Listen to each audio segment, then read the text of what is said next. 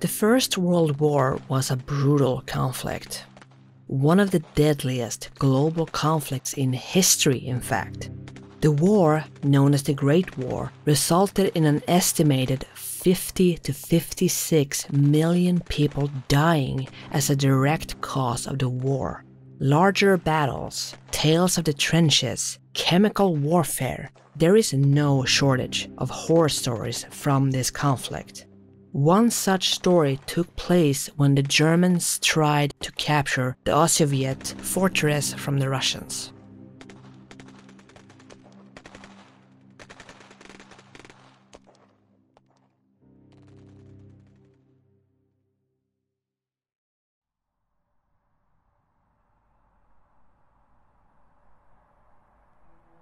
Built in the years 1882 to 1892 by the Russian Empire, the fortress is in what is now northeastern Poland.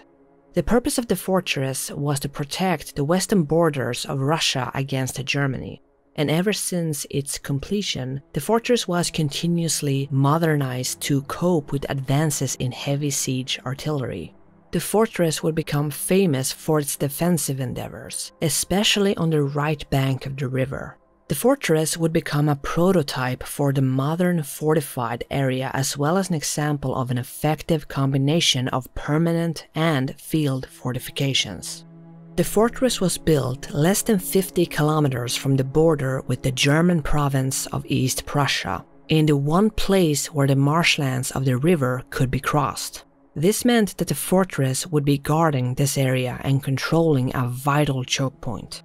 Attacks upon the fortress would be made even more difficult by the bogs and marshes surrounding the area.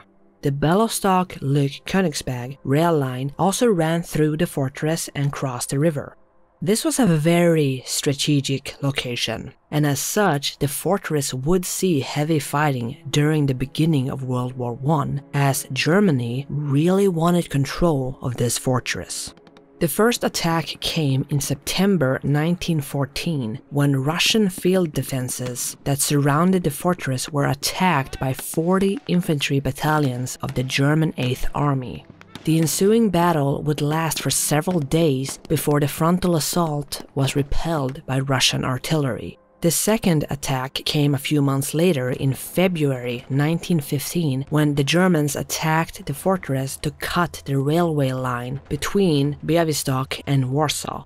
The German artillery and air bombardment would last for a month before the attacks were once again repelled. After this attack, the situation would devolve into a positional warfare for the next several months. For clarity, positional warfare is also known as trench warfare, and is a type of warfare categorized using trenches, fortifications, and other defensive positions to hold ground and defend against enemy attacks. The third, final, and most famous attack came in July 1915, when the Germans launched a full frontal offensive on the fortress.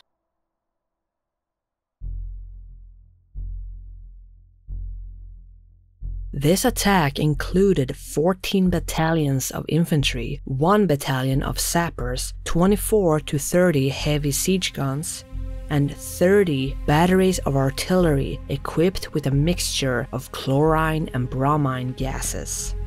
In order to avoid this attack being unsuccessful like the previous two, the Germans had decided to use this gas during the attack. They had learned that the Russians did not have any gas masks, so they believed that with the use of the gas, the defeat of the Russians at the fortress would be swift. While still bombarding the fortress with their usual attacks, the Germans decided to wait for favorable wind conditions before they used the gas, to avoid the gas being blown back at them. This would lead them to wait for more than 10 days, until August 6th, when the wind conditions were just right.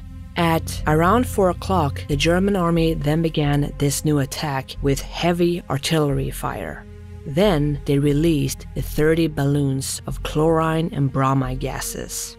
With the wind being just right, it would only take 5 to 10 minutes before the entire fortress was blanketed by a massive, foul-smelling blanket of gas. Trying to filter out some of the gas, the Russians in the fortress would put soaked rags on their faces. Some soldiers did end up surviving this gas attack, but the majority of the soldiers in the fortress did die. The ones that were still able to fight decided to charge at the German soldiers in one final defensive attack. The Germans were so confident in their victory that they did not expect any counterattack, and they were calmly waiting to just move in on the fortress. But then out of the fog of the gas, they saw soldiers running at them, coughing up blood and bits of their lungs, looking half dead. And at this sight, the Germans began to panic. Many of them would turn and run away, running so fast that some of them even got caught in their own wire traps. The remaining guns would then open fire on the fleeing Germans. In the end, the German attackers had once again been repelled, but the garrison would suffer heavy losses. The Russians would not hold the area for much longer. The Germans had not given up yet, and when they threatened to encircle the fortress with the capture of Kaunas, which is a fortress complex in Kaunas, Lithuania, and a nearby city in Ukraine, the Russians decided to demolish much of the fortress before they retreated on August 18, 1915. Today, some parts of the fortress are accessible to tourists.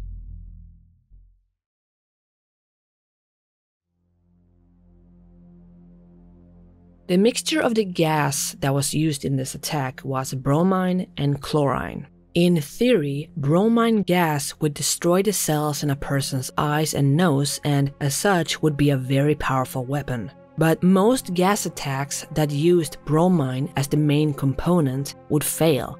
At most, the gas only irritated the enemy soldiers, who probably didn't even realize that they had been hit with a gas attack. This meant that bromine would be used as a part of a mixture instead of a main component. The main component in this case was chlorine.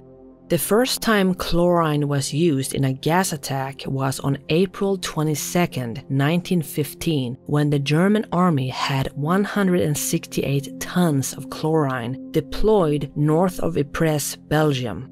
It is estimated that over 1,100 people were killed as a result of this gas attack. As this was the first time they had used chlorine gas, the Germans seemed to be just as shocked by the devastating effects of the gas as the Allies were. When seeing the effects of the gas, they became very wary of it, so they failed to take advantage of the situation, which allowed the Allies to hold most of their positions. But that didn't stop them from trying again. Most exposures to chlorine occur by inhalation. And it's not necessarily dangerous in very low doses, but if you were to breathe in high levels of chlorine, it will cause fluid buildup in the lungs, which is a condition known as pulmonary edema. This condition leads to shortness of breath, coughing up foam and loose mucus, wheezing, chest tightness, and difficulty breathing. In addition to that, the chlorine gas might also react with water in the lungs and form something called hydrochloric acid, which is destructive to tissue. And even if it doesn't necessarily reach the lungs, chlorine may still cause coughing, vomiting, and eye irritation, and inflict damage to the eyes, nose, throat, or lungs. Which means that the description of the soldiers rushing towards the Germans, coughing up their lungs, having bloodshot eyes, and looking near death was most likely very accurate. Chlorine's usefulness as a weapon, though, was short-lived. The gas was pretty easy to spot due to its color and odor, and the effects of the gas would be minimized by placing water-soaked or urine-soaked rags over the mouth and nose. Also, releasing the gas in a cloud would pose other problems. I mentioned how the Germans waited for 10 days to release the gas because they needed the wind conditions to be just right. At the Battle of Loos, the British tried using gas for the first time, and they released 150 tons of chlorine gas. But the wind shifted and blew the gas back onto the British soldiers.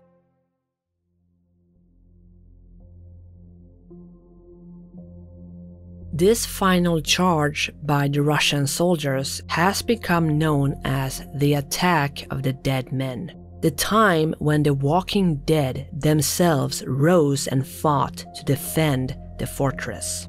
This event has been immortalized in songs by both a Russian metal band called Aria and the Swedish metal band Sabaton.